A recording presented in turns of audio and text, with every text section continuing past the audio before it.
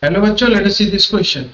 If the wavelength of the first line of the Balmer series of hydrogen is 6561 angstrom, then the wavelength of the second line of the series should be. Option A 13122 angstrom, option B 3280 angstrom, option C 4860 angstrom, option D 2187 angstrom. तो formula लगाते हैं 1 by lambda equals to r, है ना. पहली line मतलब होती है first line Balmer series की, n equals to 3 to n equals to 2. This is first line. और सेकंड लाइन हो जाएगी n equals to 4 to n equals to.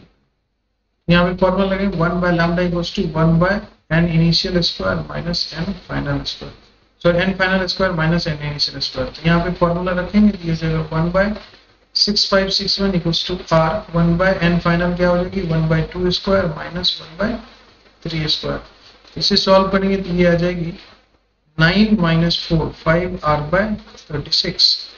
तो ये आ गया 1 by 6561 equals to 5r by 36. This is option equation 1. दूसरे equation में क्या हो जाएगी 1 by lambda equals to r 1 by 2 का स्क्वायर, तो 1 by 4 minus 1 by 16. तो ये हो जाएगा 12r by 4 into 16. ये इक्वेशन 1 और ये इक्वेशन 1 है हमारा और ये इक्वेशन हमारी 2 है ना. अब 1 और 2 का रेशियो ले लेंगे, 1 और 2 की रेशियो ले लेंगे तो ये आ जाएगी lambda by 6561 equals to 5r by 36 into 4 into 16 by 12r. अब ये r से r कैंसिल हो गया और इसे सॉल्व कर लेंगे हम लोग.